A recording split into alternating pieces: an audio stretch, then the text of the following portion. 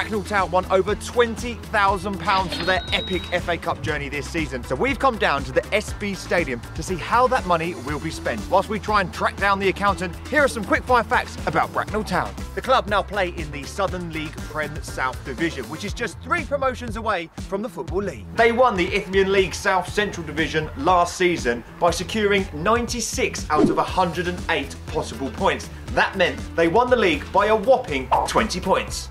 They equalled their best performance in the FA Cup this season when they reached the first round proper. It resulted in a home tie against League One's Ipswich Town live on the telly box, and it went a little something like this. The game took place at the SB Stadium in front of over 2,000 fans, including 350 travelling Ipswich supporters. The Robins held their own until an own goal in the 66th minute. That was followed by a Freddie Ladapo goal, and a finish by Panuche Kamara sealed the victory for Ipswich Town. The end. £20,000 is a hell of a lot of cash. So what we want to know is, if you were to win that amount of money, what would you spend it on? Let us know in the comment section below. Oh, actually, let's ask the players as well. If you personally won £20,000, what would you spend it on? That's a great question. Holiday with the boys end of the year. Where would you go? I think we're going to Ibiza now, so probably go towards that. Oh, I'd have a good holiday, that's for sure. Where would you go? Barbados. What would I spend it on? New car. Ooh, what kind of car would you get? Oh, I don't know. I just need a new car. Might get a Urus for 20,000. Maybe that. What would you spend £20,000 on? A house. Nice house. Oh my word. Probably boring, something like invest it or something, but I don't know, like buy a nice car. Holiday. Where would you go? Maldives. Save it for summer. Maybe the Maldives, something like that. Who would you go with? Probably my missus. Invest in property. Yeah. I think I'd invest in crypto. Who should I invest in? Ethereum, maybe Solana, one of those two, yeah. Paying off debt.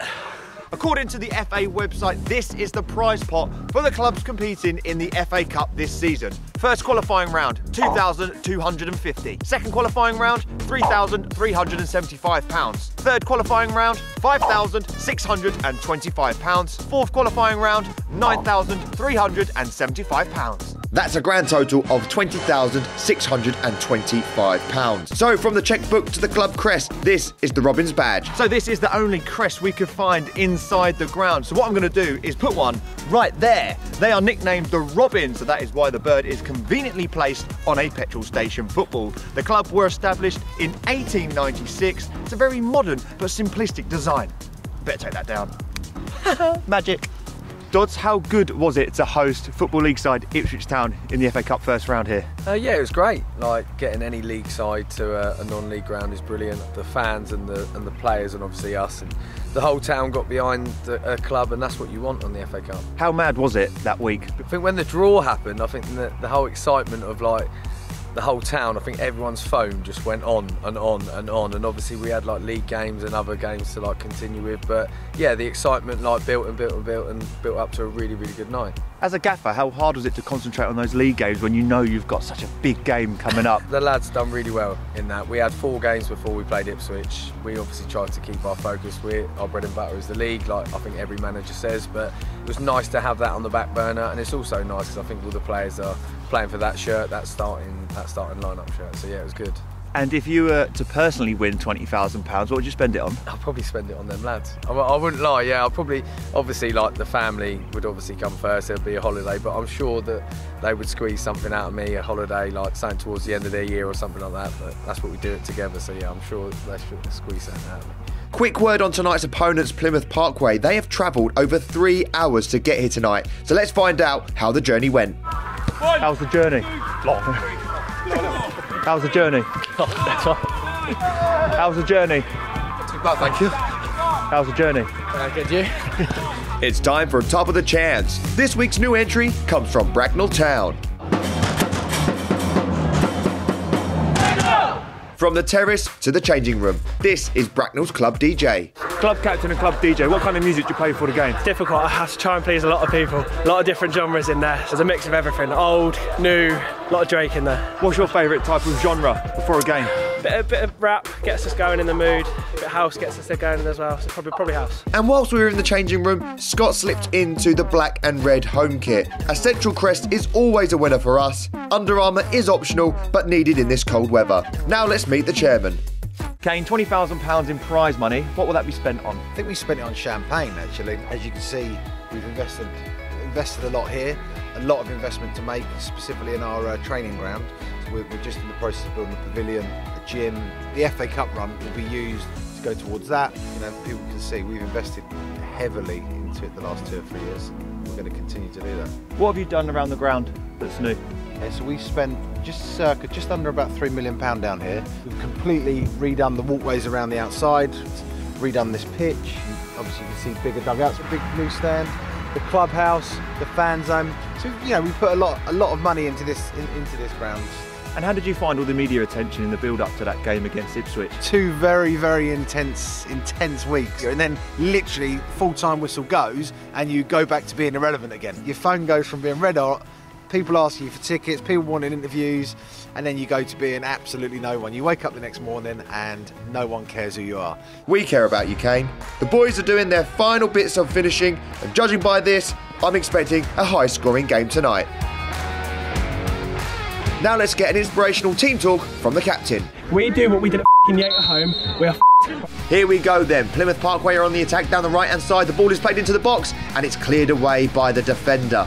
Bracknell are on the attack, and the ball is played into the front man, who swivels onto his left peg and hits it down the keeper's throat. Plymouth Parkway on the attack. It's a strike from distance that goes narrowly over. Bracknell play the ball down the line. He's beaten the offside trap. What can he do from here? It's a shot come cross that the keeper gathers comfortably. Bracknell on the attack again down the right-hand side. It's played across, and it's in. No, the flag has gone up. Right, it's time for our Judi Dench challenge, and there's money to be won. So we haven't got 20 grand to give away. All we've got is £20. The lads have got to hit every bit of metal. They get 3 attempts, hit the left post, the right post, and the crossbar. Who's up first? Crypto boy.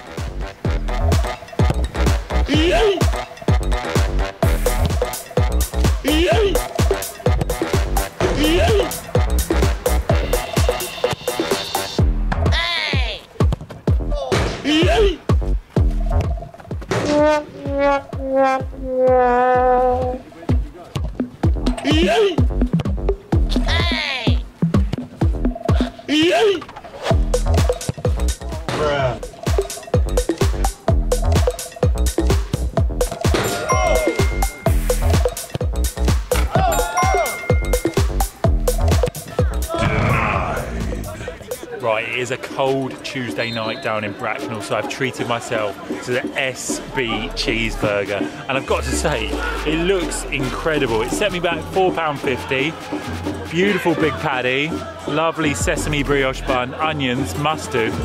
Let's see how it tastes. Aromatic.